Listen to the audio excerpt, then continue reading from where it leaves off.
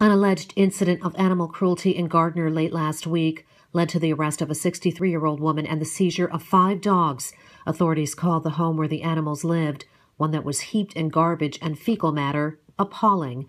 Jill Hamilton now faces 1 misdemeanor count of animal cruelty per dog. The animals are now being cared for at the Ulster County SPCA. They're of a healthy weight. We're not alleging that she failed to feed them, but the environment they were living in leads to other underlying conditions. Yeah, they're overall just filthy, dirty, matted, caked in fecal material and garbage. The whole thing has reignited discussion in Ulster County about regulating breeders. Last year, a law was proposed by Ulster County Executive Michael Hine that would subject dealers to licensing and inspections. But the resolution was blocked by a handful of legislators and never made it to the floor for a vote.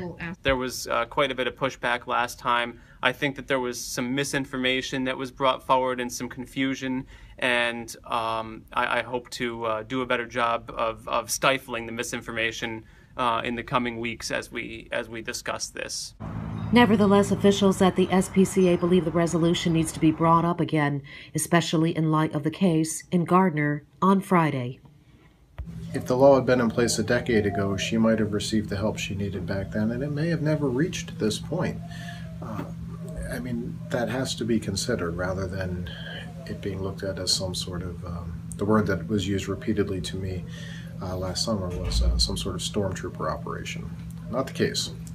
At least that is not how we would seek to carry out the inspections.